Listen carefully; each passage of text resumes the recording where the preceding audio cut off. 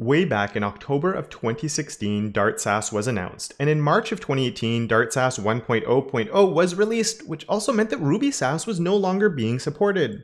I don't want to get into the reasons that they've made that change. I have linked to the post they put explaining the switch in the description for those who are interested in that though. But what this means is that Sass has continued to evolve and a lot of people don't even know about it and all of the new things that you can do with it and the new ways you're supposed to be working. Whether this is because you're using an old extension in your editor or for any other reason, I'm not too sure. But in this video, what I want to do is dive into one of the most important changes that they've made, which is moving away from imports and instead focusing on use and forward. Use and forward are part of their new module system, and it's not even really that new, I guess, but it's been around for a long time. There's a lot of people who don't seem to know what's going on with it based on the recent poll that I did over on Twitter. So I really want to dive in and look at the changes that they've made to it with you. Alright, so here we are in VS Code, and one thing you'll notice is that I'm not going to be using the Watch Sass extension. A lot of tutorials, including some of my older ones, use that one, but it's based on the old version of Sass and it's out of date now. The use, the forward, the module system, none of this works with it. Instead, I'm going to open up my terminal and tell Sass to watch my files. I'm not going step by step on this one just because I do have another video that does take a look at that, so there should be a card popping up in the corner right now, or the link to it is in the description on how you can get started with it, and that even goes into setting it up with Parcel, which is super easy to do, and with that you're getting automatic browser refreshes as you're making changes as well. Alright, so Sass is watching for changes, we're ready to rock and roll, so what I'm going to do first is I'm actually going to go in, let's actually have this compile some CSS for us. And let's go and open my CSS folder, but just split it off onto the side because I always like knowing things are actually working, right? And one of the easiest ways to do that with Sass is just to have a file here, or a variable here, and then you change a variable and I can see that it worked. So fantastic. So the very first thing to know is for the most part, instead of using your import, you're going to be using use instead. And a very nice example of this is my font size here. We don't want this to live here because we don't want that in my main CSS file. Even I wouldn't have this here either, but that's beside the point a little bit. So I'm going to go to my fonts file and I'm going to paste it there. And I'm going to hit, I already got a compilation error, but I'm going to hit save. And if we go look here just at the basic structure that I have inside of my SCSS folder, I have an abstracts file or folder. And inside my abstracts folder, I have my colors and my fonts. So this font's SCSS file here is inside of the abstracts folder. Now, if you're used to the old import system, you'd do an import. You'd come in with your abstracts / fonts. And just like that, everything would work fine, right? Your import and it's working and everything is good and dandy, except import is being deprecated and it's really not encouraged to be using that anymore. So for the most part, as I said, 99% of the time, you're going to take your import and you're actually going to switch that for a use. So I'm going to change that to say use, except while my import was actually working, we can see it compiled it right here. If I hit save now, I get an error. But Kevin, you just said that instead of using an import, you should be using a use, and why isn't it working?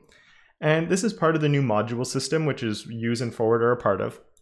And what happens is when we use something, it's being namespaced. So that means it's actually taking the variables that I have in there and it's namespacing them. So my font size here is inside of this fonts. So at the beginning here, I'm going to write fonts.font size and hit save. And now it compiles just like that. And this is one of the very big changes they've made that can be a bit of a head scratcher at first when you can't figure out why something is working. So everything becomes namespaced. And the reason for this is it prevents collisions between different variables. If you have different variables with the same name, it used to be that you could easily overwrite one by accident. You can't do that anymore. If you now could use the same variable name in 6 different files, import them all or use them all, and they would all still work on their own. So they wouldn't clash anymore and they wouldn't be overwriting one another. So that is why they've added this. So that is why that works like that. And just to look at that again, I do have some colors. So we can do an @use, say abstracts, colors. And you don't actually have to write out the whole thing with the namespacing, but we're going to see the solution to that in a second. So here, color, and that would be my colors dot, and then I have a red in there, so I can hit save, and you can see that red has come in. Because if we go and look in colors, red is red, blue is blue, nothing too fancy. Just like that. So everything is compiling, everything is working perfectly fine. Now, one of the very big differences with this over an import is you used to come in and you bring in and import all of your abstracts first. So all your variables, your mixins, your functions, anything like that, you'd put at the top of your main scss file, bring all of that in, and then you would bring in all your components and your layout and your general and all the other stuff, and the things that were actually compiling to CSS. Because by having this at the top, it was making it globally available to everything else that came after it. That's no longer the case. So to show you what I mean there, I'm going to come here and I have a cards set up. So here you used to be able to do, let's just set up something simple in the cards. So .card, I would do font size, would be my font size, color, and in this case what we'll do is we'll go with my blue. So it's different. And if I hit save now, nothing happens because I need to bring it in. So @use, and this time it's in my components folder, components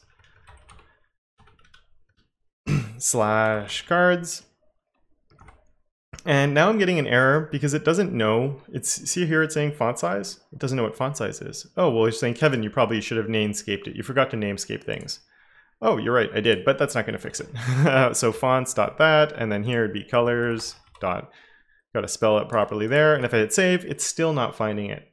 And that's because what's happening here is this is no longer making it globally accessible to whatever comes afterward.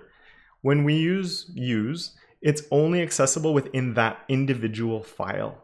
So we can't bring in a whole bunch of abstracts at the beginning and then start bringing in everything else and expect it to work. It's not going to function that way. So what we can do instead is we'd have to come into this, my card here. And because I want to use my variables here, I'd have to come up and say @use, and this is, so my @use, and then I would come in here and this is in my abstracts folder. Now I'm in my components. So one thing with use is it's like the imports, it's always a relative path. So I want to go back a step, go into abstracts, and then choose my colors.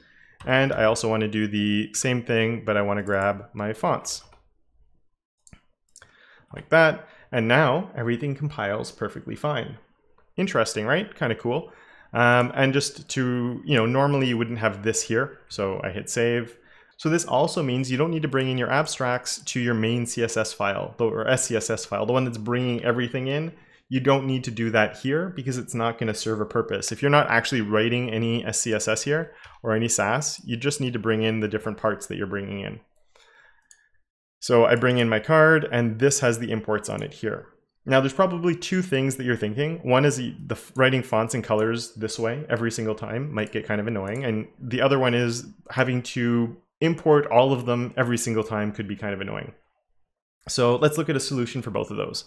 The first thing, let's go to my colors here, and I'm gonna write as C. And my fonts, I'm gonna write as star. We're gonna look at the differences here.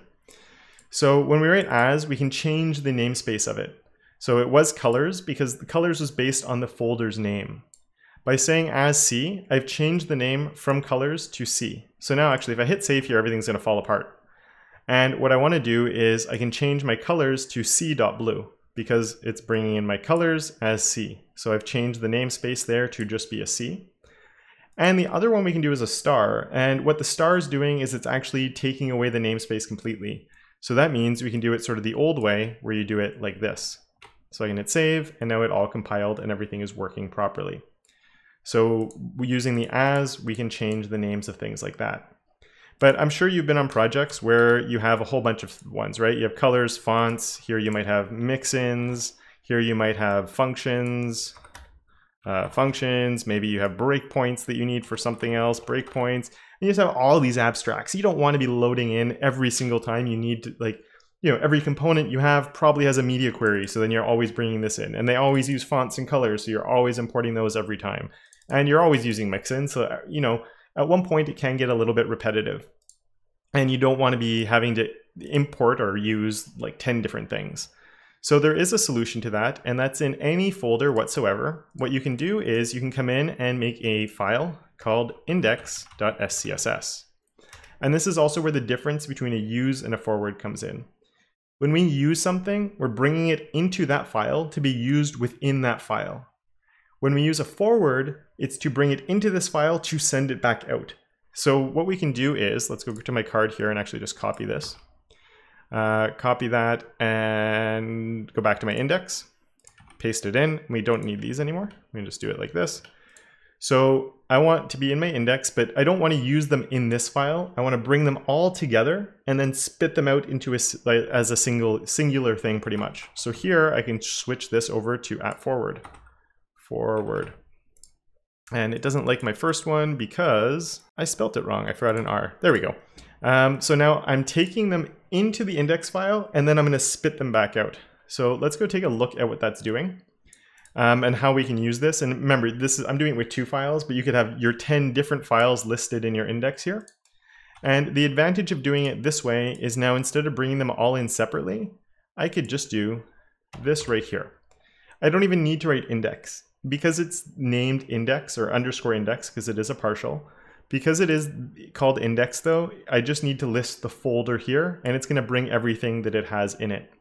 And because it's using the forward, it means suck them into this file and then spit them out. So it collects and then you can export singularly. That makes sense, right? And now what I'm going to do is I'm going to hit save and we're going to get an error. That's okay. But again, and the reason we have the error is because, take a guess, namespacing. Hope that's what you said.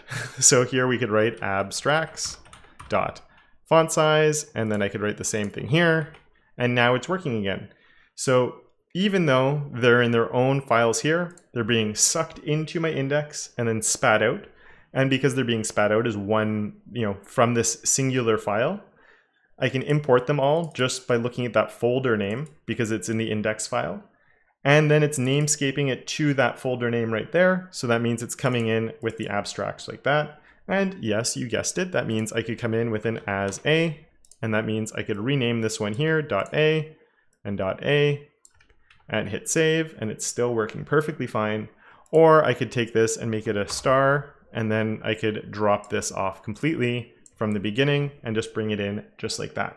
Now, I'm just going to let you know now, this is the very, very basics of use and forward replacing the old system of the import. Very, very basics of it. There's a lot more to it than this. So even though it's the very, very basics of it, I think it's enough to get you started with it. And then you can dive into the documentation for a bit more. Or if you want, leave a comment down below and let me know that you'd like to look at some of the more advanced use features, some of the native Sass modules that now exist and all of that. We can always look at those as well. There is a lot more to the module system than what I've covered here, but you can definitely get up and running with this and then explore more of it as you get used to using what we've explored in this video. And that's one of my favorite things with Sass. It's super easy to learn little pieces of it and slowly add to your arsenal over time. And if you've enjoyed this video and you want to learn more about Sass, I am working on relaunching my Sass course to take into account all of the updates they have been making to Sass with Dart-Sass.